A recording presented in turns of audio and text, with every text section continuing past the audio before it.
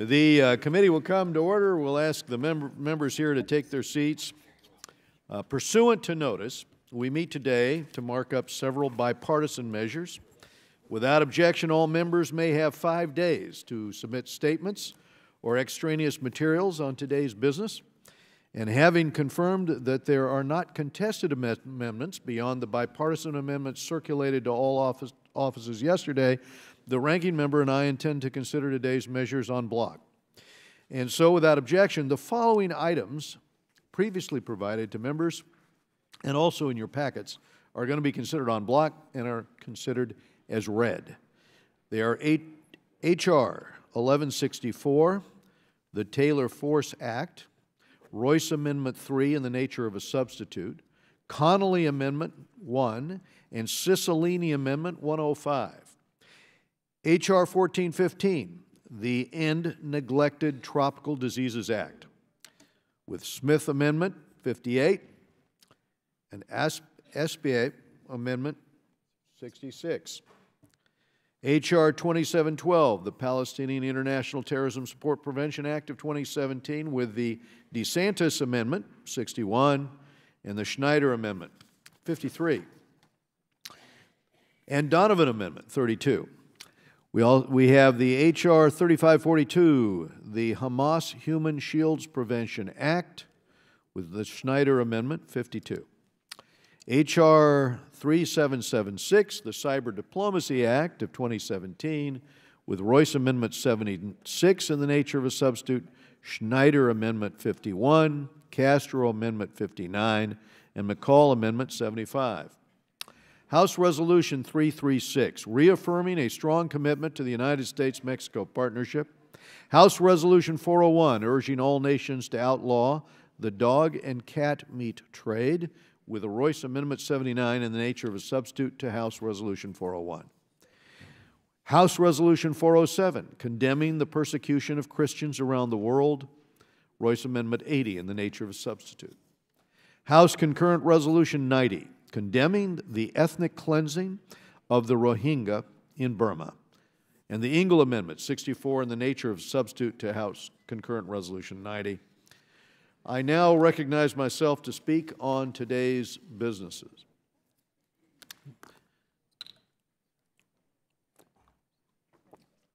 Today we consider the Taylor Force Act, and let me start by thanking Congressman Doug Lamborn over here in the front row and Congressman Lee Zeldin for their leadership on this important legislation.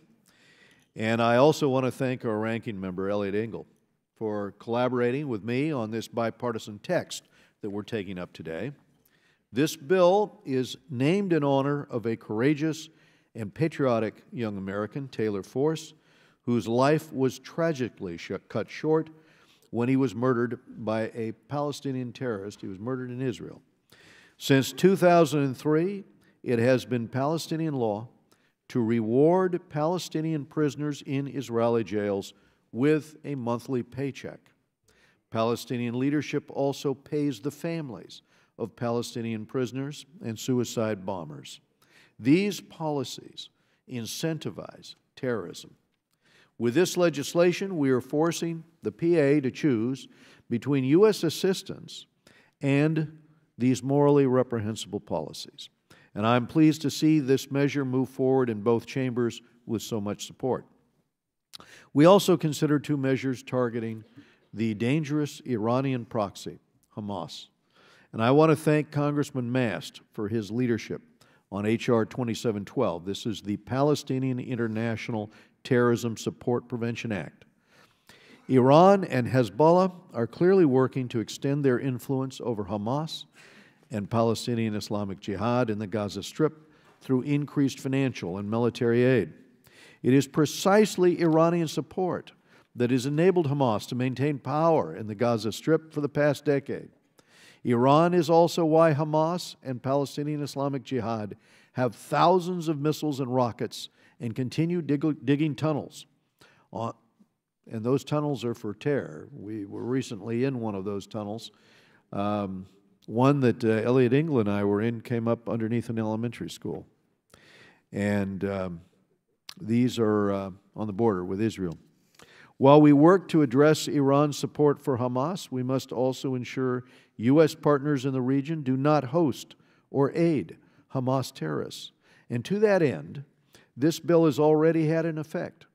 When the bill was introduced, Qatar was hosting senior Hamas terrorist Saleh al-Rouri after he was expelled in 2016 from Turkey.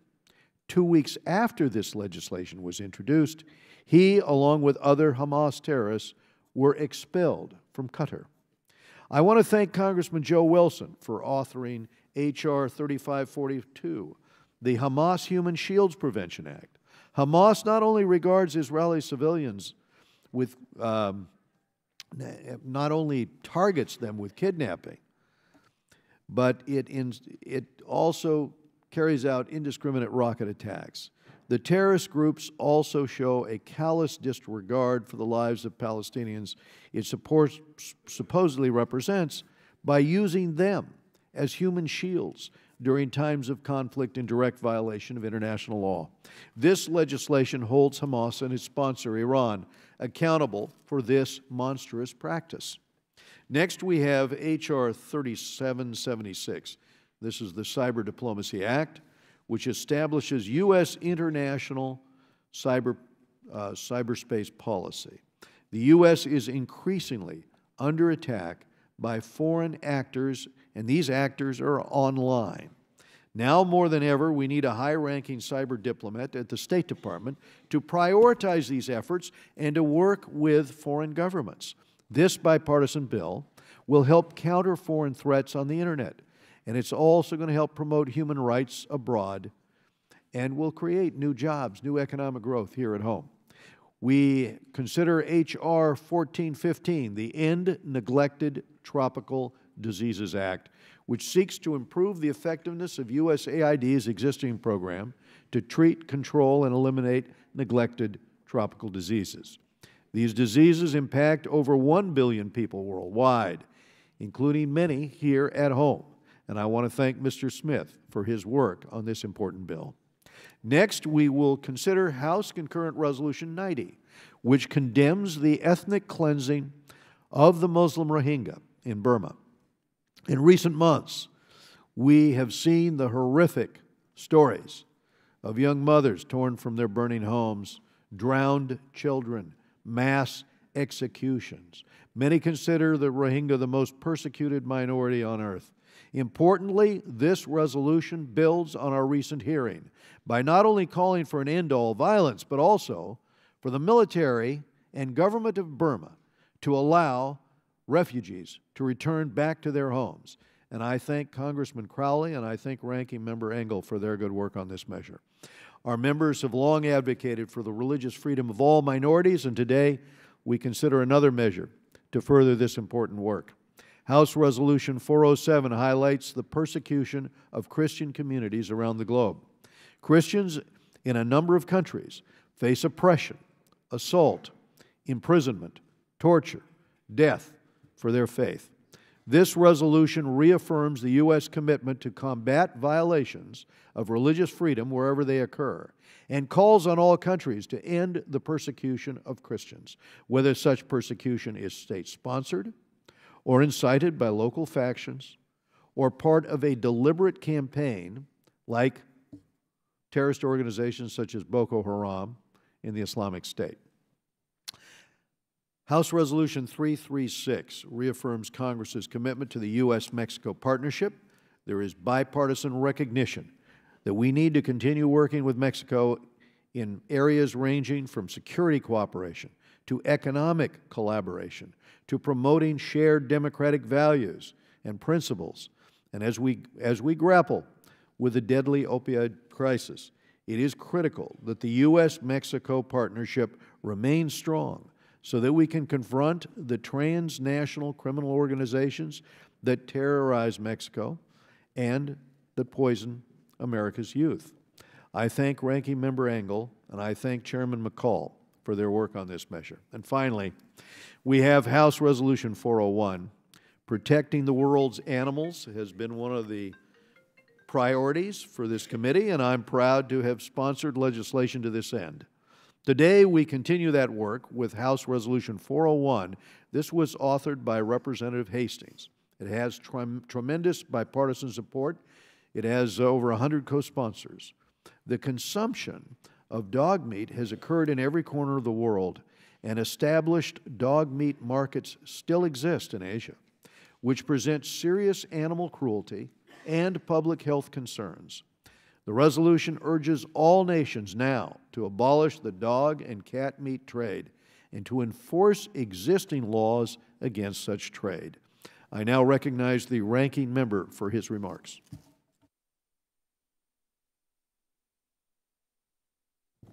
Mr. Chairman, thank you for calling this markup. We are taking up a number of good measures, and I'm glad to support them all. I'll start with a resolution I authored with Mr. McCall of Texas, underscoring the importance of a U.S.-Mexico partnership based on mutual respect. We've seen many highs and lows in this bilateral relationship over the last century. In recent years, things have been headed in the right direction, with closer ties on a range of issues, from security to economic cooperation. But in my view, things have gotten off track. I worry that we're going to squander the good progress we've made unless we change course. Mexico is an important partner. It's the partnership we want to see thrive. This measure puts us on record, reiterating just how important this relationship is. I'm grateful to you, Mr. Chairman, for bringing it up today, and I ask all members to support it. And now I'll turn to three measures dealing with Israel's security. The first is a measure designed to push the Palestinian Authority to stop the so-called martyr payments, which incentivize terrorist activity. We've had a lot of debate in Congress about the right way to do that. I believe the approach we're taking today strikes just the right balance. I was glad to work with Chairman Royce to ensure this legislation would not have unintended consequences, such as targeting humanitarian and democracy assistance or security cooperation. And the Chairman and I worked very closely together to come out with a really good bill. And we have two measures aimed at curbing the violence of the terrorist group Hamas, which is a threat to Israel's citizens and security across the region. I also want to thank Representatives Wilson and Moulton for their leadership in authorizing the Hamas Human Shields Prevention Act. The use of human shields is a disgusting and cowardly practice, and it will never lead to peace. This bill would use new sanctions to crack down on anyone supporting or taking part in this horrific practice. Moving on, I'm glad to support the Palestinian International Terrorism Support Prevention Act from Representatives Mast and Gottheimer. This bill is intended to send a message to foreign governments that they ought to stop funding Hamas. Once they have stopped funding Hamas, we will maintain pressure to keep it that way. But this bill is not the United States taking sides in the Gulf conflict. My vote for this legislation today is not a vote of approval of any actions that pit one side against another. The breakdown in relationships in the Gulf has not been in our interest, and I would urge all parties to come together and resolve their differences. Next, as the Rohingya crisis continues to rage, I want to thank the Chairman for his sustained focus on this tragedy. We continue to see reports of Rohingya refugees fleeing to Bangladesh and widespread hunger and malnutrition for those who are left behind. Both Chairman Royce and I believe that what is occurring in Burma's Rakhine state is ethnic cleansing perpetrated by the military and a direct failure of the Burmese government to protect its people. This resolution calls for the reimposition of targeted sanctions against those responsible for this violence. It's what we should be doing, and along with the Chairman, I'll continue to press this issue. I'm also glad to join the Chairman to co-sponsor the Cyber Diplomacy Act of 2017. In recent years, malicious cyber activity has become a greater threat to the United States and our allies, most notably with Russia's illegal interference in our election last year. We cannot allow foreign governments to meddle in democracy or conduct cyber attacks against us and our allies. This measure would help the United States shape international cyber norms, ramp up coordination with our allies to stiffen cyber defenses, and coordinate responses to future malicious activity. This bill also calls for maintaining the Office for Cyber Issues at the State Department. Now more than ever, we need a high-ranking cyber diplomacy to prioritize these efforts and ensure we keep the Internet open, reliable, unfettered, and secure. The fact that the State Department has not yet filled so many important vacancies is a constant irritant to me, and this is just another example of that, and I would urge the President and the Secretary of State to fill these senior vacancies as soon as possible. I'd like to also thank Chairman Royce for working with me on his amendment to Mr. Grothman's measure condemning the persecution of Christians around the world. Freedom of worship is a basic human right, yet we see religious minorities all over the world subjected to violence and persecution. It is unacceptable for anyone to suffer because of how or even if they choose to worship. We must speak out against such injustices or any other assaults on the universal freedom of press, rights to organize, or LGBT equality. This is a very important bill about the persecution of Christians around the world. I am also pleased to support Mr. Smith's bill, the End Neglected Tropical Diseases Act. So-called neglected tropical diseases take a particularly high toll on poor populations in developing countries. Some of these diseases cause blindness, stunted growth, and cognitive disabilities, which can stifle progress and prosperity in affected countries. That's why a decade ago, President Bush launched the Neglected Tropical Diseases Program at USAID, and the Obama administration carried this work forward. Mr. Smith's bill would make sure our existing efforts are working as efficiently as possible. Unfortunately, the President has called for a 25% cut to this USAID program. I think that would be a colossal mistake. We cannot hope to defeat neglected tropical diseases or advance our global health priorities if we fail to keep investing in those areas and recognize the opportunities we have for collaboration across our programs. And lastly, I'm pleased to support Mr. Hastings' resolution. The measure condemns the cruel practices surrounding the dog and cat meat trade in many parts of Asia and calls for an end to such practices. Once again, I thank all our members for their efforts on these pieces of legislation and to the Chairman for his leadership, and I yield back. Thank you, Mr. Engel. We go to Eliana Ross-Layton of Florida. Thank you so much, Mr. Chairman, and thank you to the Ranking Member Engel for bringing forth these important measures. Regarding the Palestinian Authority, I would like to remind this committee that the administration already has the tools it needs to withhold U.S. assistance to the Palestinian Authority and the West Bank and Gaza. In fact, every 6 months, the administration sends to this committee a report that finds that the PA and the PLO are not living up to statutorily required commitments. That report is accompanied by a sanction to downgrade the status of the PLO office in D.C., which is then sadly immediately waived. So what is the benefit? What does the U.S. get? Or worse, what does that tell the Palestinian leadership? It shows that there's no willingness by the United States to hold them accountable for their support for violence or terror or other horrid acts, and the cycle continues. So here we are today looking to add more tools to the toolbox. The Palestinian Authority, the PLO, Abu Mazen, Hamas, they should all be held accountable for their acts of terror. The entire committee agrees, and their support for terror, they should not be rewarded. And that is why the Taylor Force Act, though I believe that we should not allow for exceptions and carve-outs in this legislation, should be supported, because that flexibility will be used once again to circumvent the spirit of the law and congressional intent. The fact that the Palestinian leadership rewards terrorists and their families is sickening, but what's worse is that the thought that the American taxpayer may be inadvertently supporting this. Every dollar we spend in the West Bank and Gaza, every time we pay off the Palestinian debt to Israel, we are freeing up the Palestinian leadership to allocate money for its pay-to-slay program. Because money is fungible, we should not allocate 1 cent in the West Bank and Gaza until we know that Abu Mazen no longer pays money to terrorists and their families. I have no doubt that given the choice between badly needed infrastructure projects or paying terrorists, that Abu Mazen will forsake the Palestinian people to pay terrorists. Pay to slay, that is his program. But let that be his hard decision to make. Don't let us make it easy for him to do both. And so I support the Taylor Force Act. And in that same vein, Mr. Chairman, I fully support the bill of my colleague from Florida, Mr. Mast, the Palestinian International Terrorism Support Act. Hamas is a terror organization responsible for countless attacks against Israel, but also responsible for the deaths of at least 25 U.S. citizens.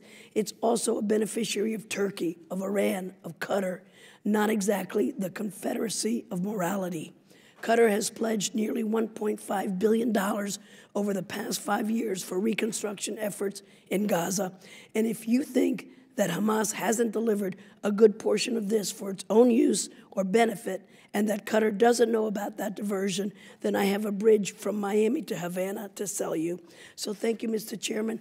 Obviously, I don't have much of a voice today. I support all of the bills, and I will give my remarks for the record. Thank you. I yield back. I see you yield back more time than I. Thank you very much, Eliana, for making those points. Jerry Connolly of Virginia. Thank you, Mr. Chairman, and I want to thank you and your staff, as well as the ranking member and his staff, for cooperating with us on a humanitarian carve-out, which has to do with vaccinations, which is why I'm wearing my Save the Children tie today.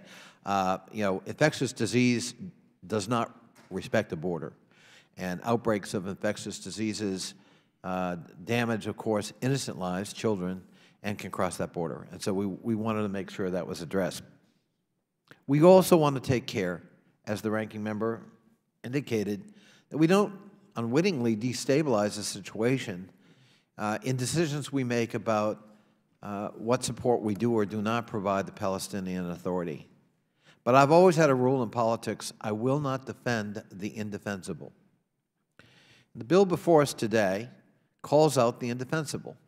We simply cannot sit by and watch the Palestinian Authority reward abhorrent behavior, suicide bombers and terrorist perpetrators, by providing payments to their families. That both rewards the behavior that we find indefensible and encourages it. It must stop. And to get the attention of the Palestinian Authority, we have this bill before us today, and I will support it. And so I hope that the action we take today will lead to the desired outcome, which is the cessation of this abhorrent practice that affects both the Israeli people and the Palestinian people. It is, I think, an essential ingredient if we're going to proceed with any kind of two-state solution and the peace process. And so I'm glad for the legislation before us. I want to thank the chairman and the ranking member for the thoughtful way in which they have made changes to the bill that take into account the reality on the ground and the long-term repercussions of actions we take today. And I yield back. Thank you, Mr. Connolly. Thank you very much. I want to go now to Mr. Chris Smith. Thank you very much, Mr. Chairman, for bringing all of these very important bills before the committee. I'm especially grateful that H.R. 1415, the End Neglected Tropical Diseases Act, is under consideration. We passed it out of this committee last Congress. Regrettably, Title II, which is also a Title II in this bill, never got out of Energy and Commerce or Financial Services. We're going to make an all-out effort again there. Just in brief, H.R. 1415 is a comprehensive bill to combat a group of 17 parasitic, bacterial, and viruses which blind, disable, disfigure, and kill victims from among of about 1.4 billion people worldwide, especially in the poorest of poor countries. These include things like dengue fever, round whip and hookworm, schistosomiasis, which is parasitic flatworms. About 250,000 people, up to 250 million people carry this horrific disease inside of their intestines. It disproportionately affects children. WHO says that there's 78 endemic countries, and for a very low-cost commitment, these worms and these other parasitic and diseases can be mitigated and even abolished. I would point out to my colleagues, and Mr. Engel, he is right. The Trump budget would have cut by about 25% our neglected tropical diseases budget, but so did Obama. Every year, he offered to cut it by 20%. And I and others made a beeline to the appropriators each and every year and said, minimally, let's straight line it at $100 million for that program. which we got, which is in the current bill that's pending in the House and the Senate for appropriations, but it's not enough. This bill talks about strategy. Title II of this legislation, which really will make a huge difference domestically and internationally, and it's not under consideration here, but just for the sake of the members, I hope that we can ask Energy and Commerce to mark it up this year. It creates centers of excellence to study this. Back in the year 2000, I wrote the laws on combating autism. The mainstay of that legislation were centers of excellence, and that's where we learned, both in CDC and at the NIH, what to do, what the prevalence is, and again, best strategies going forward. We also have an important panel, an expert panel, a blue ribbon panel that will be established to study worm infections. I mean, to think, we talk about feeding the future, and as you know, we did the Global Food Security Act last year.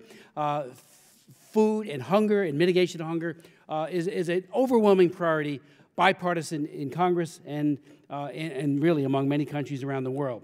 We don't want to feed the worms and have a situation where children, especially children, and the morbidity rate is very high. It often doesn't kill, although it does, but co-infections, opportunistic infections, take advantage of diminished immune systems, and these kids succumb to other diseases because they are walking around with bloated bellies because they're carrying around worms. So this is an all-in type of effort to say we can end neglected tropical diseases, and we need better strategy, we need resources, and I do strongly urge members to support it. I want to thank Mr. Meeks, the Prime Democratic co-sponsor, for working, Karen Bass, the ranking member of our committee, other members who have joined on as co-sponsors. I thank you, but this is a bill whose time has come, and I do hope, again, and I thank you, Chairman, for bringing it to the committee today. On all the others, I would ask of unanimous consent to revise and extend. Just briefly on the Christian persecution issue, right here in this meeting room, the worldwide persecution of Christians, there's no other group on the face of the earth that are being discriminated against, killed, forced to conversion to other faiths than Christians. Whether it be in China, North Korea, many parts in the Middle East. As you all know, we passed legislation, H.R. 390, pending over on the Senate side, to help the Christians who are the subject of genocide by ISIS. But a man named Adamo stood right where the staff is sitting right now and told how he was forced by Boko Haram out of his house, a gun, AK-47, put to his head, and he was told, you convert right now to Islam by a Boko Haram terrorist, or I'm going to blow your brains out. And the man said, are you ready to die for your faith? He said, yes, I am. He pulled the trigger, and he blew his face away. And when he told that story in this room, and I met him in an IDP camp in Jos, Nigeria, you could have heard a pin drop. That is the everyday experience of Christians around the world, including in India, including in North Korea especially, and in the People's Republic of China, where systematically Xi Jinping is trying to eviscerate all faiths, including Falun Gong, which Ileana Ross-Layton has led so nobly on, but also the Christians, and probably more so. Arguably, there are more Christians in China than anywhere else in the world.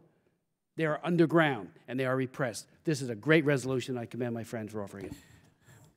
Thank you, Mr. Smith. Ted Deutsch of Florida.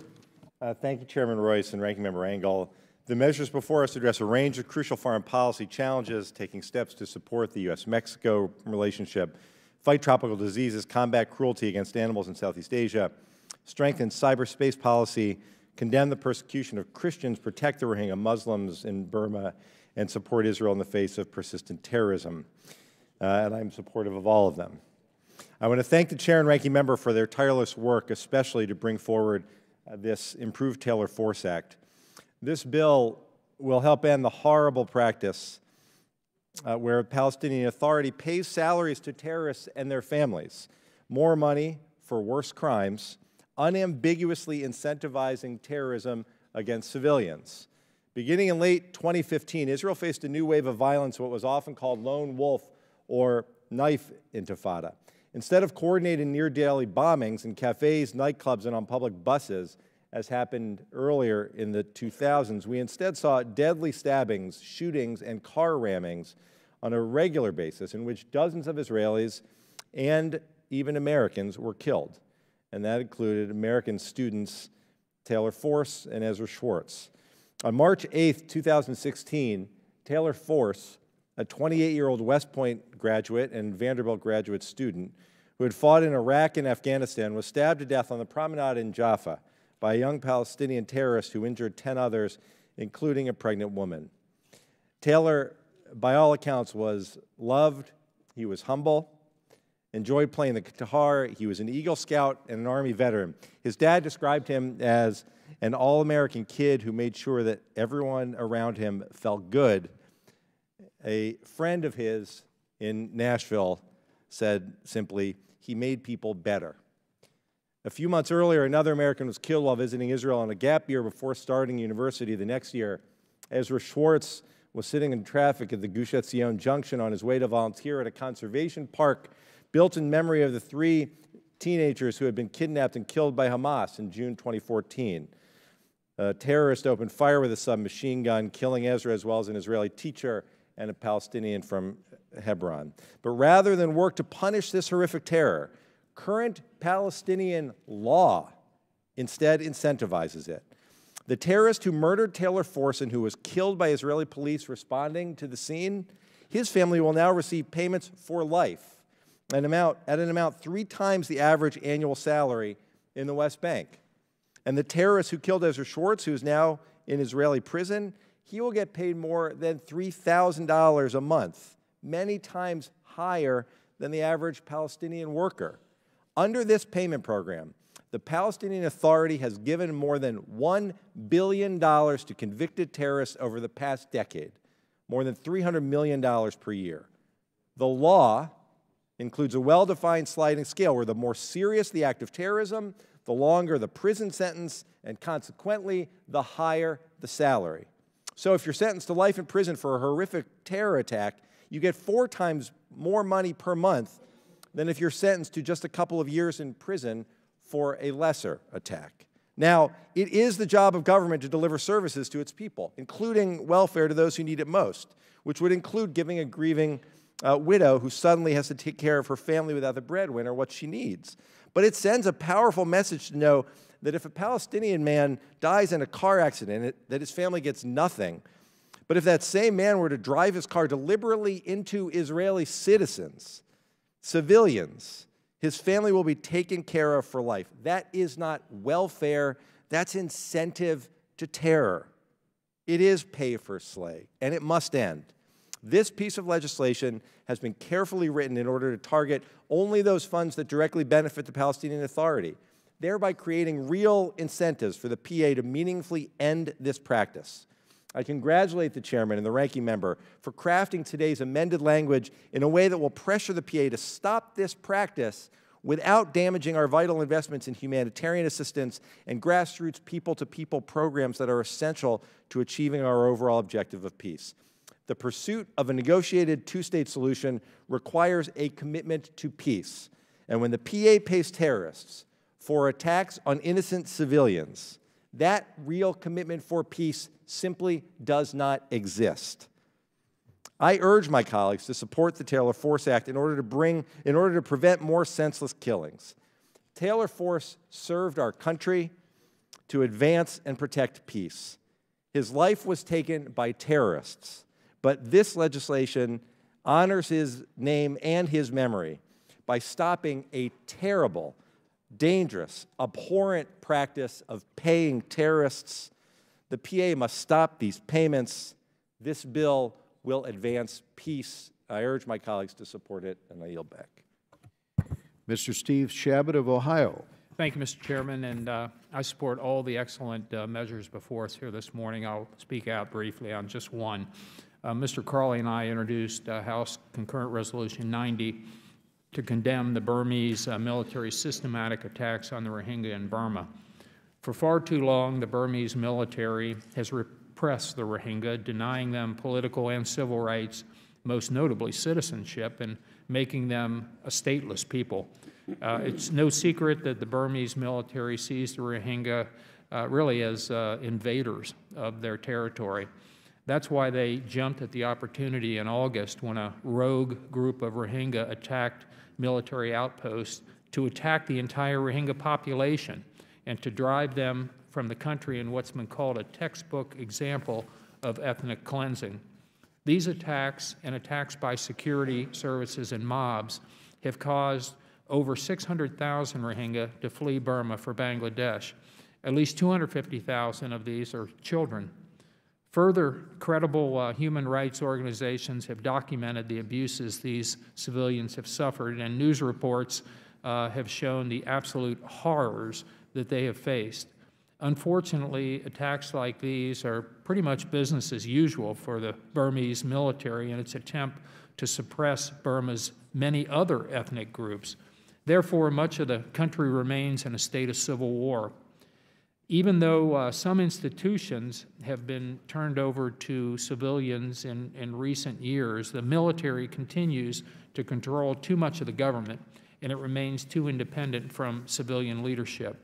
In light of this pattern and the Burmese military's attacks on the Rohingya, Mr. Crawley and I have sought to bring much-needed attention to the situation in Burma and work toward specific, tangible, and productive responses from the United States. This is why we have corresponded twice, once in September and once in October, with Secretary Tillerson on the issue, urging him to apply targeted sanctions to the Burmese military and work with the international community to bring these attacks to an end. I want to thank many members of this committee for signing on to those letters. The attacks on the Rohingya are absolutely, entirely disproportionate and unacceptable to the initial attacks which took place on the outpost previously. Today's resolution sends this message. That's why I would urge my colleagues to support HCON Res 90 to condemn the ethnic cleansing of the Rohingya and call for a swift end to the chaos and the violence in that very challenging part of the world. And I again want to thank the members of this committee that have been active in this effort. I yield back. Mr. Joaquin Castro. Thank you, Chairman Royce. First, on the Taylor Force Act, I support it. And the United States has offered aid to the Palestinian Authority for programs in Gaza and the West Bank because we want to see the conditions improve in those places. But the United States cannot be party to what amounts to state-paid murder compensation. And so I hope today will be a strong signal and an incentive for the Palestinian Authority to change its ways. On the resolution dealing with the Rohingya, first, thank you to my fellow Democratic Congressman, Democratic Caucus Chairman Joe Crowley, and also to my colleague on the committee, Mr. Shabbat, for their work on highlighting what is the worst case in modern history, contemporary history at least, of ethnic cleansing. Since August 25th, 615,000 people, Rohingya, have left Burma, most of them for neighboring Bangladesh. Thousands have been raped or killed, and yet a few hours ago it was reported that our Secretary of State, Rex Tillerson, refused to call this a case of ethnic cleansing, despite the fact that the United Nations has called it exactly that, as Mr. Shabbat said in the quote that he offered.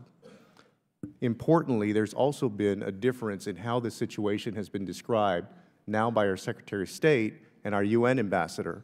This has been a constant problem with this administration, and I'm sure that it's perhaps happened in other administrations, but this is a textbook example of that. Nikki Haley, our UN ambassador, said, quote,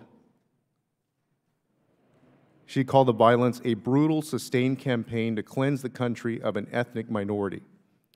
Whereas today, Secretary of State Tillerson said, quote, whether it meets all the criteria of ethnic cleansing, we continue to determine ourselves. And he also asked for patience in the situation. Once again, from the White House and from the administration, on controversial and important issues, you often get 2 or 3 or 4 or 5 different answers depending upon who is giving their judgment and their opinion and their perspective. And I hope that the Congress will pass this resolution and that we can look into taking further action for this severe crime against humanity. I yield back, Chairman. Thank you. Thank you, Mr. Castro. We now go to Mr. Joe Wilson of South Carolina. Thank you, Mr. Chairman. I am grateful to support H.R. 3542, the Hamas Human Shields Prevention Act. I appreciate Chairman Ed Royce for coordinating with Ranking Member Elliott Engel this markup of such important legislation that we're hearing about today, amidst a number of important initiatives to protect American families. This bipartisan action today is another indication of working together on this committee, including Congressman Seth Moulton as the original co-sponsor with me on this particular bill. We are grateful to be working with Chairwoman Ileana Ross-Lehtinen and Congressman Ted Deutsch and many others in expressing support for this crucial legislation that imposes direct sanctions on Hamas terrorists for using civilians as human shields. Hamas, financed by Iran, is embedding its forces near hospitals, mosques, and schools in the Gaza area and is intentionally putting lives at risk and turning these civilians, especially women and children, into human shields. This is a gross violation of human rights and a violation of international law. It reveals the inhumanity of putting lives at risk of people they claim to represent. This legislation is important to ensure the lives of innocent civilians are saved by imposing direct and strong sanctions against Hamas in their uncivilized actions. In conclusion, I especially appreciate today the recognition of Taylor Force, a beloved U.S. Army veteran with family in my home state of South Carolina, who was cowardly stabbed by a Palestinian terrorist. I yield back my time. Thank you. We go to Dina Titus of Nevada.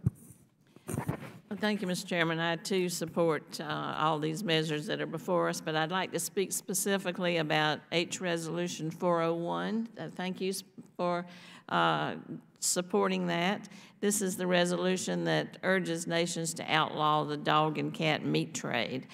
I've been a co-sponsor of this legislation and worked in Congress to end this practice, end the dog and cat meat trade, end the use of dog leather, and end other undue harm or abuse that comes to these animals. Roughly 30 million dogs and 10 million cats annually are the victims of the meat trade in Asia. The extreme cruelty that these animals suffer is abhorrent, and we shouldn't turn a blind eye to these practices which run in conflict to our own animal cruelty laws. In American culture, we cherish dogs and cats as more than just random animals. They can serve as therapy animals, search and rescue assistants, police dogs that aid with drug and bomb searches. They serve with airport security. They are companions, and they are cherished family pets. This resolution enjoys bipartisan support, and we must continue to work in a bipartisan manner to better protect animals, both in other countries and here at home in the United States. So I look forward to passing this resolution to signify our commitment to combating animal cruelty, and I yield back. Thank you. We go to Ted Poe of Texas. Thank you, Mr. Chairman. I support these bills put before us today. I'd like to thank Chairman Royce and Ranking Member Engel for marking them up. I'm a co-sponsor of 5, but I'd like to talk about 3. Mr. Mass's bill, H.R. 2712, the Palestinian International Terrorism Support Prevention Act of 2017, is a very important piece of legislation. The bill takes aim at foreign supporters of Palestinian terrorism that targets Israel, our most endangered ally in the Middle East. The terrorist groups Hamas and the Palestinian Islamic Jihad only serve because they have outside support from foreign entities. For years, Iran and Qatar have been their primary state sponsors, giving millions of dollars to prop up thugs who target civilians and spark conflicts that have left the Gaza Strip in ruin. Hamas is a terrorist group that has proven it's more concerned with making war on Israel than building a Palestinian state. It spent millions of dollars in resources on building tunnels and rockets to attack Israeli civilians. This is not an organization interested in peace with its neighbors.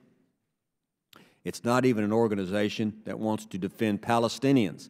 They are not building bomb shelters to protect people. Only weapons and terrorists are found in those tunnels. They launch indiscriminate rocket barrage on civilian targets while hiding within civilian populations. The UN has even reported that Hamas stored rockets in its schools. This is terrorism plain and simple. Both Iran and our so-called ally, Qatar, are responsible for this. The bill would hold them accountable. It would effectively make sponsoring terrorism more costly by sanctioning those who do so. This is long overdue, and I hope the Congress passes this legislation very quickly. I also want to express my support for Mr. Grotham's resolution, H.R. 407, condemning the persecution of Christians around the world. The fact is, the world's largest religion is also the world's most persecuted religion. Last month in Cairo, a Coptic priest was stabbed to death while collecting humanitarian aid. Father Rizallah was killed simply for his Christian faith. According to Open Doors USA, 322 Christians are killed each month, and 214 churches and Christian properties are destroyed each month. We have all heard about the horrible persecution of Christians in the Middle East at the hands of terrorist actors like ISIS.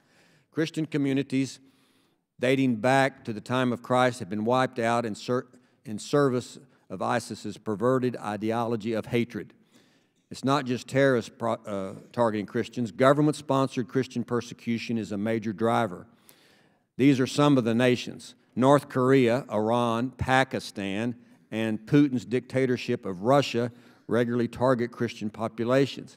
I've had a family member that was in Russia last year. We haven't heard anything probably in the national media about the Christian persecution that is taking place under Putin, but it is there.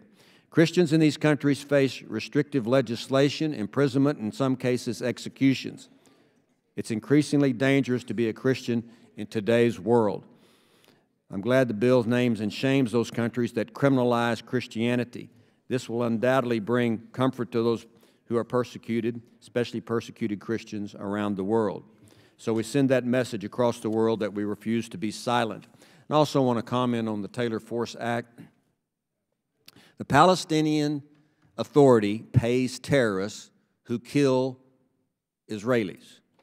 If a terrorist is in jail or is killed, the family member gets the money. This hired murder scheme by the Palestinian Authority is a criminal action, and it's time that the world understands that the Palestinian pays people to kill Israelis, and the idea that the United States would give them any money is preposterous.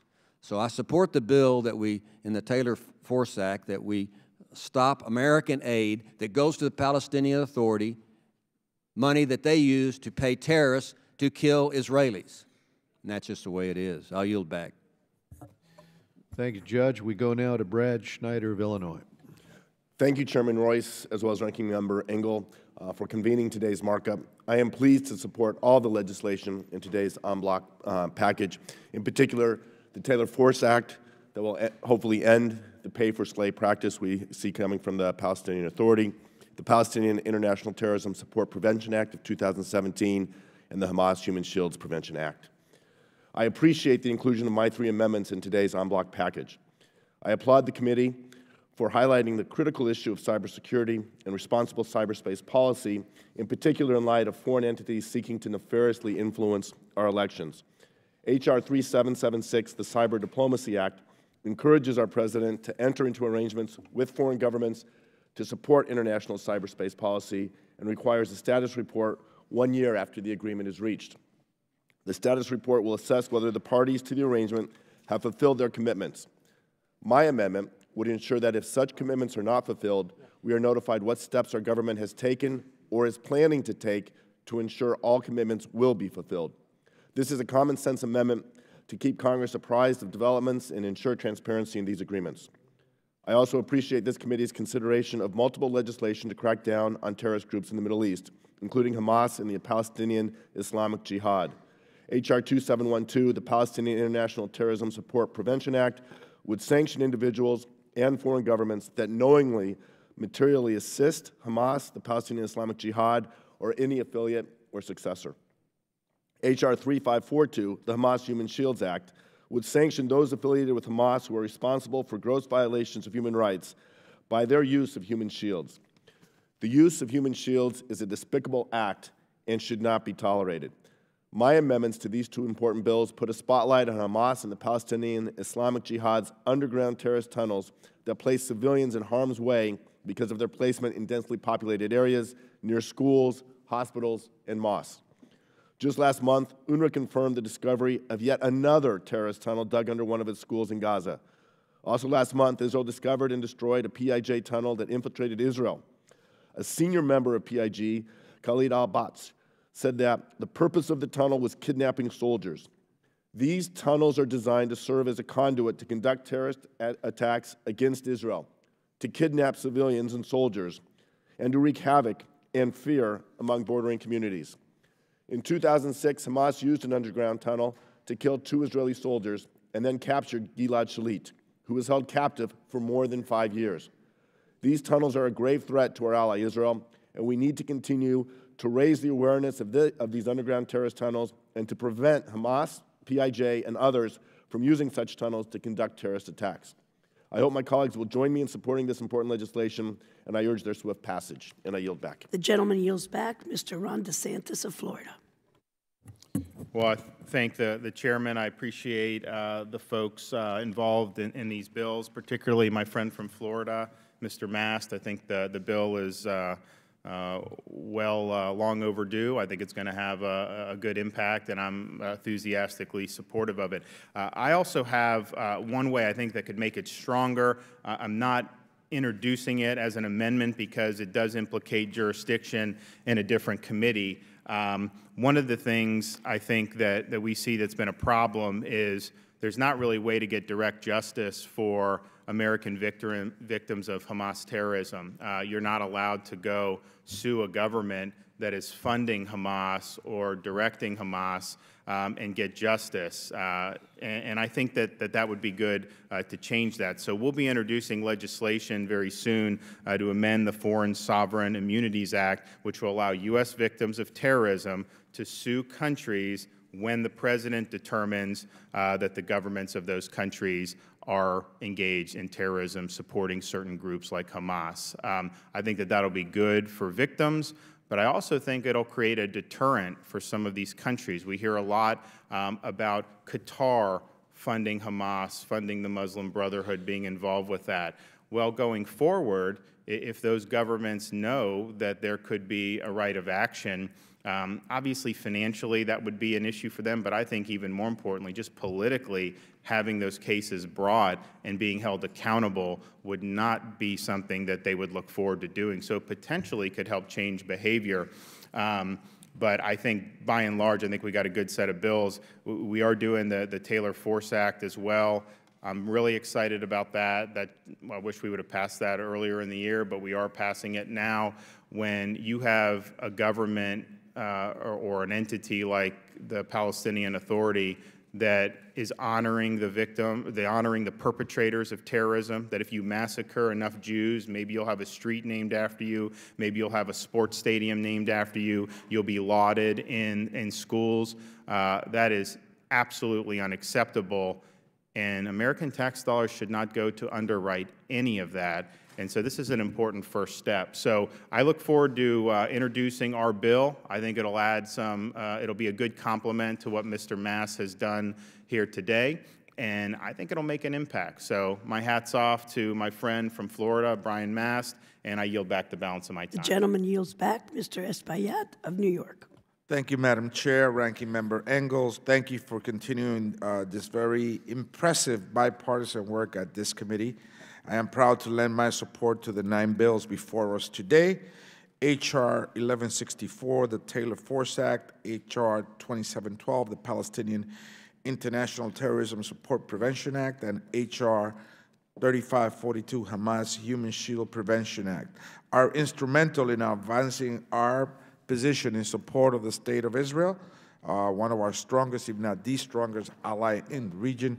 We should be using every possible tool in order to fight any incitement and violence in the region and work towards peace. I stand with the support of the State of Israel, and I'm proud to lend my support to these pieces of legislation. I'm also a co-sponsor and a supporter of Resolution 90, condemning ethnic cleansing of the Rohingya and calling for an end to the attacks in and an immediate restoration of humanitarian access to the state of Rakhine in Burma. More than 250,000 ethnic Rohingya Muslims have been forced from their homes into the Rakhine state of Myanmar to neighboring Bangladesh. They have not done so in search of comforts. They have done so with the singular goal of survival. The government of Myanmar, now led by its political heir Aung San Suu Kyi, has, with extraordinary prejudice, diminished the political voice and civil rights of the ethnic Rohingya Muslim population by now denying their citizenship and basic humanitarian rights. The resulting violence by the military, the manifestation of the will of the government of Myanmar against its own citizens, has now been described by the United Nations High Commissioner of Human Rights as a textbook example of ethnic cleansing. This resolution affirms that there is no tolerance by the United States of the human rights violation, murderous ethnic cleansing, and atrocities against civilians perpetrated by the government of Myanmar. As such, I am proud to lend my support. I also submitted an amendment, and I'm glad to support H.R. 1415, an end to the Neglected Tropical Diseases Act, which would support the treatment and elimination of neglected tropical diseases. Since our Hurricane Irma hit Puerto Rico, the death toll continues to rise, and today the island has reported 76 possible cases of leptocirrhosis. Without treatment, leptocirrhosis can lead to kidney damage, meningitis, liver failure, respiratory distress, and of course, death. We need to ensure that individuals displaced by man-made and natural disasters are provided the treatment they deserve. Lastly, H.R. 336 reaffirms our strong commitment with Mexico as a partner. It encourages continued security cooperation, including on violence reduction in Mexico, counterterrorism, and the increased trafficking of heroin and fentanyl. Just yesterday, the Drug Enforcement Administration reported that 80% of fentanyl seized in New York City is from the Sinaloa cartel. I think we need to be cracking down on drug cartels, not undocumented immigrants. They are the ones bringing the drugs to our nations, many of it through ports of entry. And so coming to the United States from these cartels, we must do everything possible, Madam Chair, to stop them. I thank you, and I yield back my time. Thank you, Mr. Espaillat. Ted Yoho of Florida. Thank you, Madam Chair. I support all these amendments and bills, and I think they're good and look forward to voting on them. Thank you. Thank you, sir. Mr. Liu? Not there. Mr. Cicilline. Thank you, Madam Chairman. I want to thank the chairman and the ranking member for holding this markup today and for once again bringing before this committee a range of bipartisan measures, each of which I support. I'm happy to be a co-sponsor of the bill introduced by my ranking member, Mr. Engel, reaffirming the strong commitment to the United States-Mexico partnership. The relationship between Mexico and the United States goes back to our founding, and we've enjoyed a long friendship, a mutually beneficial partnership on issues ranging from drug trafficking, border control, national security, environmental protection, and share deep roots between many of our citizens. I'm pleased to see such strong bipartisan support for this resolution, which recognizes the importance of the U.S.-Mexico relationship. I'm also a co-sponsor of Chairman Royce's cybersecurity bill, which will elevate the issue of cybersecurity within our diplomatic efforts and improve U.S. State Department engagement on issues of cyber diplomacy to promote a more open and secure Internet.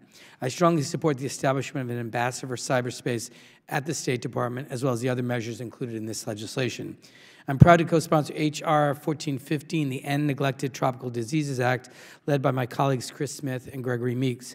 I've had the opportunity, along with many of my colleagues, to visit and see for myself some of the areas of the world where neglected tropical diseases still run rampant, impacting the health of millions of people. The work that USAID and other government agencies have been doing on NTDs is life-saving, and this bill will only improve the ability of our various government agencies to coordinate and work collaboratively to ensure that treatment reaches as many people as possible, as quickly as possible. House Resolution 401 urges all nations to outlaw the dog and cat meat trade, a practice that has lovers of animals I find abhorrent. I thank my colleague from Florida, Mr. Hastings, for being a devoted and outspoken advocate against the dog and cat meat trade in Asia, and I'm happy to be a co-sponsor of this important resolution. I support Representative Grothman's resolution condemning the persecution of Christians and other religious minorities worldwide.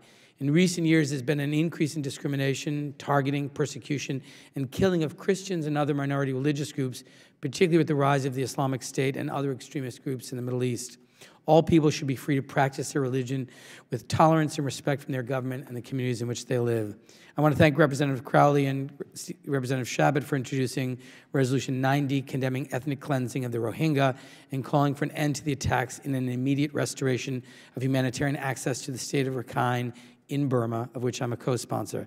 The coordinated and concerted attacks against the Muslim Rohingya people of Burma are appalling and must be stopped by the Burmese authorities immediately. The country of Bangladesh has absorbed an astonishing number of Rohingya refugees, over 600,000 since the newest round of violence began. Accommodating this extreme number of people so quickly, many of whom have suffered severe trauma or have serious health concerns, is not an easy task. I commend the Bangladeshi government for their willingness to assist these people who have suffered so much, and I'm pleased to support this resolution as a co-sponsor. We're considering two bills today that will punish people and entities who engage in or support terrorist activity. Spearheaded by Representative Brian Mast and Josh Gottheimer, the Palestinian International Terrorist Support Prevention Act will impose sanctions on foreign people and governments to provide support to terrorist groups, including Hamas and Palestinian Islamic Jihad. And the Hamas Human Shields Prevention Act condemns the abhorrent practice of using human shields by Hamas and imposes sanctions on Hamas-related entities that engage in or support the use of human shields. Finally, we're considering the Taylor Force Act, which seeks to end the despicable habit of the Palestinian Authority rewarding and incentivizing terrorism by paying the families of terrorists convicted of engaging in terrorism against Israel. This legislation is named in honor of U.S. Army veteran and West Point graduate Taylor Force, who was tragically killed by a Palestinian knife attack in 2016. This legislation will limit assistance that directly benefits the Palestinian Authority until they end the practice of paying terrorist families. The U.S. has not provided direct assistance to the Palestinian Authority since 2014, but we continue to fund organizations that work with the Palestinian Authority. This bill will end any assistance that directly benefits the Palestinian Authority until they end their terrorist payment system. I strongly support this legislation, which attempts to end the abhorrent practice that incentivizes and rewards terrorism. I want to be sure that we craft a policy response that as we do that, we do it in a thoughtful way that achieves our desired goals without unintended consequences that could have a negative impact on American interests in the West Bank and Gaza, on the stability of the Palestinian-controlled territories, or that could do harm to Palestinian women and children. And that's why I support the amendment being offered by my Democratic colleague, Mr. Conley, that would place an exemption in this legislation for programs that provide vaccinations to children.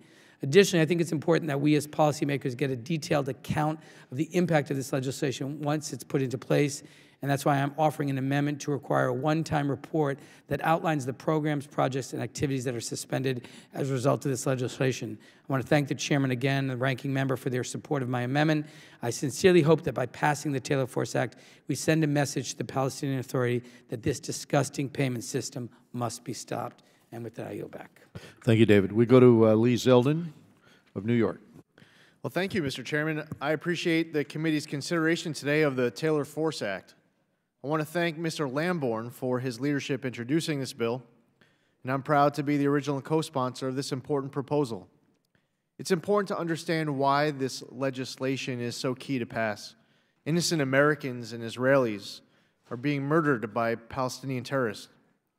Those Palestinian terrorists are being treated as martyrs for committing these acts of terrorism. And while the U.S. sends our tax dollars to the Palestinian Authority, these terrorists and their families are being financially rewarded by the PA.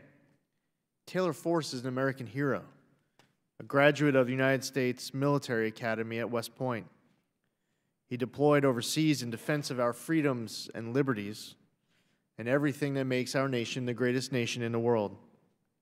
The Taylor Force Act will prevent American foreign aid from funding the PA unless the Secretary of State certifies that the PA has taken credible steps to end acts of violence against U.S. and Israeli citizens, publicly condemns such acts of violence, terminates payments for acts of terrorism against the U.S., and revokes any law authorizing this payment system. This legislation is long overdue. I thank Chairman Royce for his leadership in ensuring that this bill came up for a vote in this committee to get sent to the floor for passage. I encourage all of my colleagues to support it, and I yield back.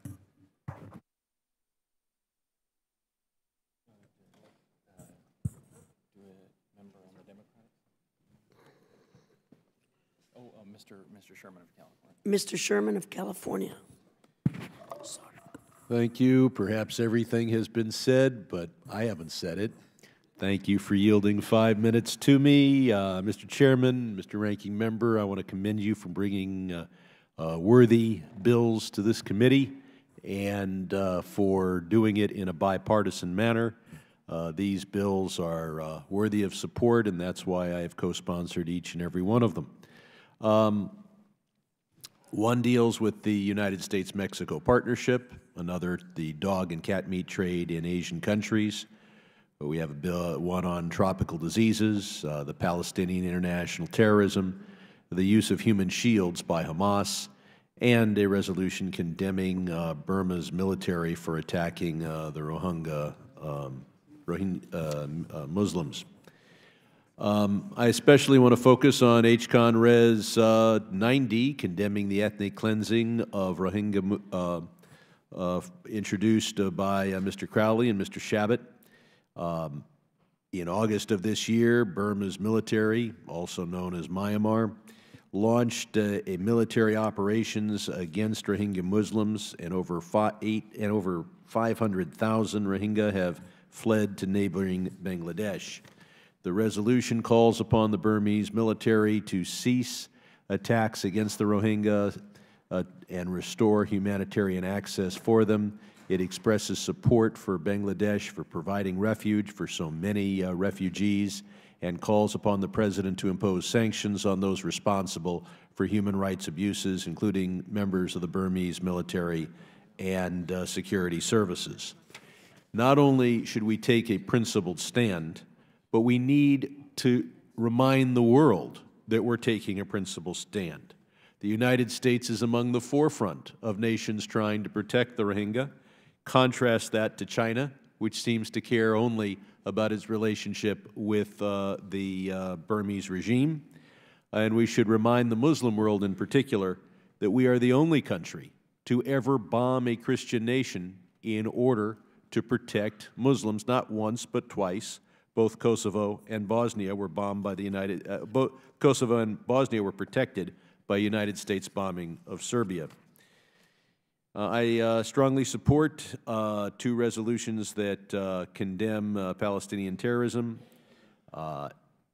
One in particular is H.R. 3542, the Hamas Human Shields Prevention Act, that has been introduced by Mr. Wilson. This legislation sanctions Hamas members for their use of human shields. The House passed similar legislation regarding Hezbollah last month, and I was pleased to co-sponsor that legislation as well. H.R. 2712, the Palestinian International Terrorism Support Prevention Act of 2017, introduced by Mr. Mast, calls for the imposition of sanctions against supporters of Hamas. Its findings mention that Hamas has received significant financial and military support from Qatar and possibly Iran as well, and it is time for us to reevaluate our relationship with Qatar in light of a number of recent developments, but especially focused on their support for Hamas. Finally, there is the Taylor Force Act, which I strongly support. And rather than speak at great length, I'll incorporate by reference Mr. Deutsch's comments, which I think were excellent on this subject. I think that his phrase, pay for slay, is correct. I don't know whether he developed that or got it from elsewhere. And I believe that another one of our members used the term murder for hire. They are both applicable. So, Mr. Chairman, I thank you for your work and yield back my time. Thank you, Mr. Chairman. We go to Brian Mast of Florida. Thank you, Chairman. You know, I could say that following my service in the U.S. Army, I chose to volunteer alongside the Israeli Defense Forces because our countries do share very common values that all countries should share, those ideals of freedom, democracy, and mutual respect for the human rights of all people. My service has also brought me face to face with those who do not have a mutual respect for those ideals that we should all be rallying around. Hamas preaches destruction to Israel, death to the values that we as citizens of the United States hold dear. It is well known that Hamas is a foreign terrorist organization specifically designated by the United States government as a global terrorist. The organization is responsible for the deaths of hundreds of Israelis, for dozens of U.S. citizens. Similarly, the Palestinian Islamic Jihad was designated a foreign terrorist by the Department of State and has also been named a specially designated global terrorist by the Department of Treasury.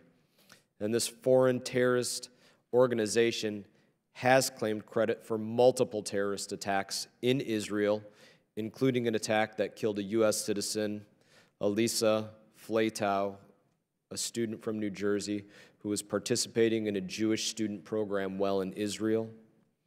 My bill, H.R. 2712, the Palestinian International Terrorism Support and Prevention Act, targets these groups. It targets them by imposing sanctions on those who knowingly and materially assist Hamas or the Palestinian Islamic Jihad or any affiliate or any successor organization. It will require that the President report to Congress on foreign entities that contribute to support networks of Hamas, and it will require that we impose sanctions on those bad actors until they cease to do so. Under this legislation, the administration will be required to impose 2 or more sanctions to ensure that they understand the United States will not stand by for any foreign group, state, or person providing assistance to any terrorist organization. You know, for far too long, the #1 terror state sponsor in the world, Iran, they have armed their dangerous tentacles, one of them being Hamas. The Israeli authorities have seized vessels filled with weapons and anti-ship missiles coming from Iran, headed towards the Gaza Strip. From the Gaza Strip, there have been hundreds of missiles that have been fired into Israel that came directly from Iran. Hamas is not the only terrorist organization that benefits from Iranian support. The Palestinian Islamic Jihad receives considerable support from Iran. There's been one estimation that there's been up to $70 million a year going to the Palestinian Islamic Jihad coming from Iran. This bill will increase accountability. It will further isolate these bad actors. It will hold countries like Iran responsible for assisting in violent extremism. Foreign supporters, they have to face consequences for being associated with, for contributing to, for participating in these heinous terror networks. Beyond that, I want to lend my support for the work the whole of this committee has done today. It is outstanding work, especially the work on the Taylor Force Act. I have had the opportunity to speak with a very high-level official from the Palestinian area, and when I questioned him about the payments given to families, he said to me very callously and very arrogantly, he actually chuckled to me, that it was nothing more than what is like our Social Security here in the United States of America. To the Palestinians there, they believe that there's a special Social Security that should be given for killing our Jewish friends. And I can't think of much more that would be more disgusting than that. And the U.S. should play absolutely no role in rewarding this rancid anti-Semitism and this rancid hatred. All of the work today, it's proof that confronting hatred and supporting our ally Israel, it is not an issue of left versus right. This has been very bipartisan work today. It is an issue of right versus wrong. I thank everybody for the work today, and I yield back, Chairman. And Major Brian Mast, we thank you.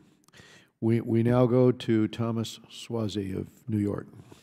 Thank you, Mr. Chairman. I want to thank you and the ranking member for your bipartisan leadership once again. We're very grateful to you, and I want to commend my colleagues for the good work that they've done here today in putting forward these 9 bills, which I intend to support. I'd like to speak today in support of H.R. 1164, the Taylor Force Act. The Taylor Force Act withholds U.S. aid that benefits the Palestinians until they take demonstrable steps towards ending violence and incitement against Israeli citizens.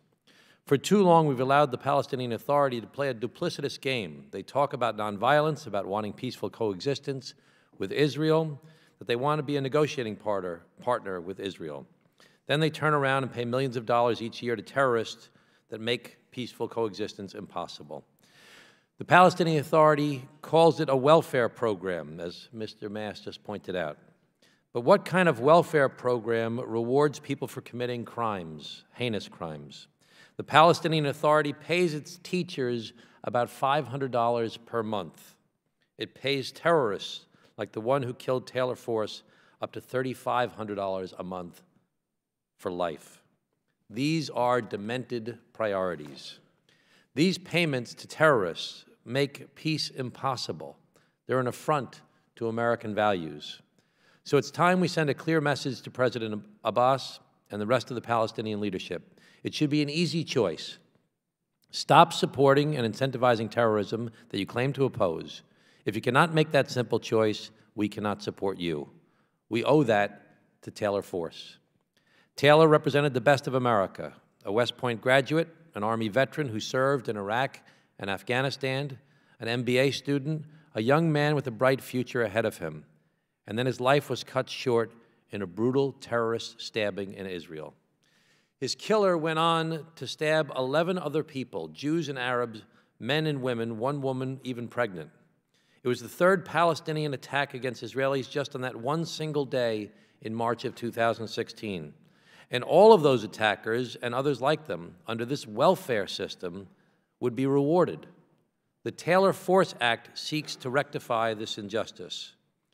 Now a brief word about Hamas. Hamas has killed hundreds of Israeli citizens and rained rockets on Israeli cities. It has also caused untold suffering for 2 million Palestinians in Gaza who live under its violent and corrupt rule. We hope that last month's reconciliation with Fatah is a first step towards disarming this terrorist group and stripping it of its power. But it leaves many questions unanswered, and we need to keep the pressure on with further sanctions. H.R. 3542 sanctions Hamas for its human shields, while H.R. 2712, the Palestinian International Terrorism Support Prevention Act of 2017, of which I'm an original co-sponsor, imposes sanctions against Hamas's foreign supporters. Again, I thank my colleagues for their leadership on all the issues put forth to our committee today, whether we're speaking out for justice for murdered Israelis, the grave humanitarian crisis affecting the Rohingya, or shedding light on the persecution of Christians around the world. This committee continuously shows its commitment to human rights, justice, stability, and may I mention bipartisanship. Thank you, and I yield back the balance of my time. Thank you, Tom. We go to Mike McCall of Texas. Thank you, Mr. Chairman. I want to first highlight the U.S.-Mexico resolution. This bipartisan resolution was introduced by myself and Ranking Member Elliot Engel. It reaffirms a strong commitment to the U.S.-Mexico partnership. As a Texan, chairman of the U.S.-Mexico Interparliamentary Group and chairman of the Homeland Security Committee, I cannot overstate the importance of a strong partnership between the United States and Mexico. And let me be clear, this is a partnership.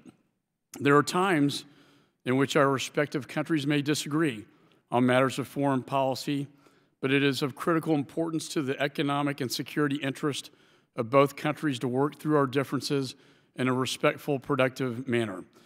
The legislative branches of our respective governments have a special role to play in this regard. As chairman of the U.S.-Mexico IPG, I've seen firsthand the power of legislative diplomacy. In June of this year, I led a delegation of members to Mexico during one of the most trying times in our long relationship. Needless to say, a little respect and civil discourse can go a long way between our two delegations, and we made a lot of progress on a number of issues.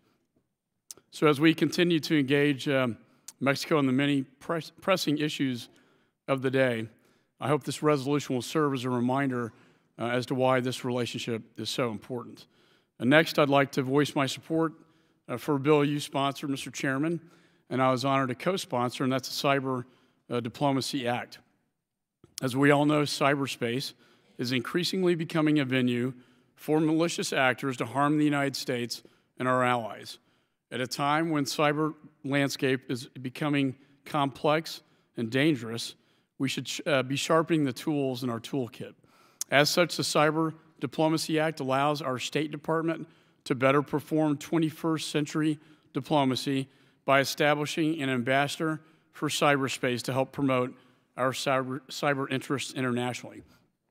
It enhances transparency at the State Department's current and future cyber arrangements with our partners and ensures our cyber policy evolves with the landscape by requiring each new administration to produce a strategy relating to international cyberspace. Simply put, we need better coordination at the State Department to keep the internet free, open, and safe from malicious activities of adversaries who threaten our interests. To that end, Mr. Chairman, I hope to make this bill even stronger through an amendment that would specify that the ambassador for cyberspace, among other things, would be responsible for helping coordinate our interagency efforts to counter cyber terrorism. This very simple amendment would go a long way to ensure the State Department plays a significant and effective role in preventing terrorists from exploiting our cyberspace. And finally, I'd like to highlight the bill, the Taylor-Force Act, of critical importance. This legislation is a critical step in ensuring the kind of atrocity that took place on March 8th of last year, which left former U.S. Army officer and Vanderbilt student Taylor Force dead, to make sure that that is not repeated. Specifically, legislation would withhold U.S. economic assistance to the Palestinian Authority until it has taken credible steps to end the promotion of violence against Americans and Israeli citizens, fully stop the payments for acts of terrorism which takes place, and publicly condemns acts of violence, and cooperate in investigations of such acts. I had the honor to share the stage with Mr. Force last month with you, Mr. Chairman, and I hope no family ever has to endure a tragedy like he and his family have. In fact, this committee should do all it can to ensure that that is the case. And with that, I yield back. Thank you, Mr. McCall. We go to Dan Donovan of New York. Thank you, Mr. Chairman. I am pleased to support all the measures being offered in today's markup. I specifically like to speak of about three of them. The Taylor-Force Act is a bill that was named after Taylor Force, a U.S. citizen and war veteran who was fatally stabbed by a Palestinian assailant while studying abroad as a private citizen. The Palestinian Authority despicably continues to give payouts to families of so-called martyrs who commit acts of terrorism. While the U.S. has responded by reducing the economic support fund for the PA, dollar for dollar, this has not been enough for the PA to end their practice of rewarding terrorists.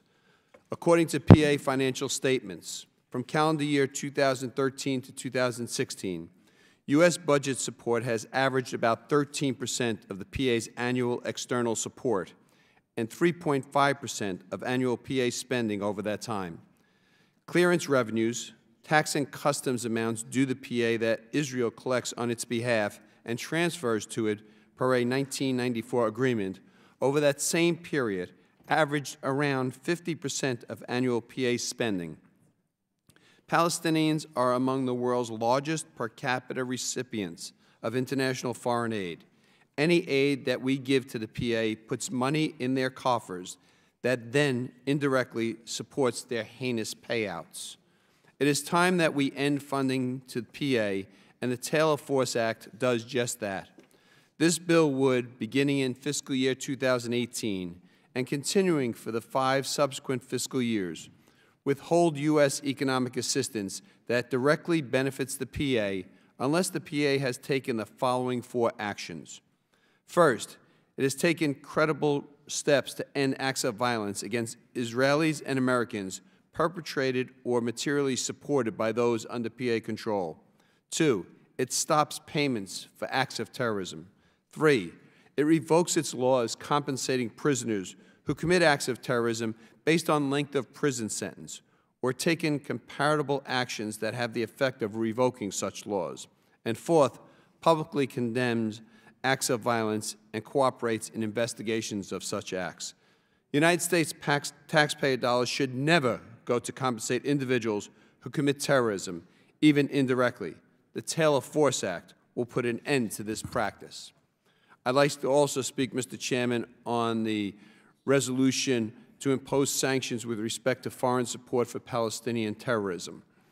Hamas was designated a foreign terrorist organization by the State Department on October 8, 1997, and named a specially designated global terrorist by the Department of Treasury under Executive Order 224. This act will require the President to report on and issue sanctions against foreign persons, agencies of foreign states, and governments that support Hamas.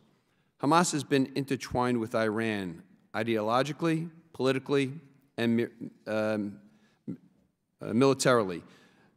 Qatar has a strategic opportunity to sever itself from Hamas and, by extension, Iran, which is a state sponsor of terrorism. My amendment here will require the administration to assess the extent to which all countries in the Gulf Cooperation Council, including Qatar, participate in initiatives of the Terrorist Financial Targeting Center. It will also require reporting on the extent to which the Terrorist Financial Targeting Center has been utilized to address financial support for Hamas and the Palestinian Islamic Jihad.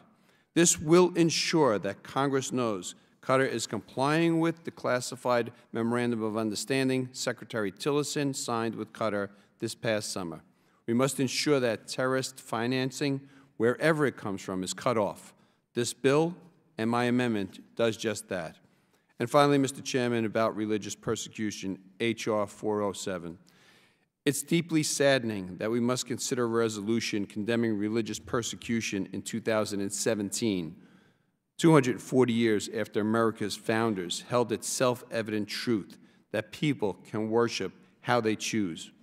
Religious discrimination is a global human rights crisis, and we must speak up when a religious group is persecuted for their beliefs. This resolution affirms that religious freedom is a fundamental right of every individual and condemns the persecution of Christians and other religious minorities in regions where worshiping how one chooses is a punishable offense. And with that, Mr. Chairman, I yield back the remainder of my time.